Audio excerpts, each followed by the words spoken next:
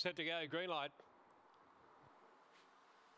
Line intact, they're set about to go. Ready?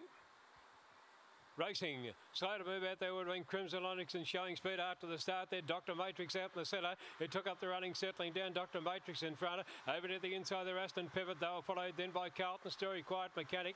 A gap on the race then too for Real Zeal. Out at the tail of the field, Tinker joined Crimson Onyx in the straight though. Dr. Matrix the leader going through to the inside. Aston Pivot. Here's a good go. Dr. Matrix will win it though. Aston Pivot second. Quiet Mechanic third. Then Carlton Story followed by For Real Zeal. Next on the outside there, Tinker joined Crimson Onyx, and the time is around 22.93.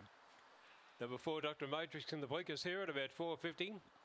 It's the prize here, Dr. Matrix number 4.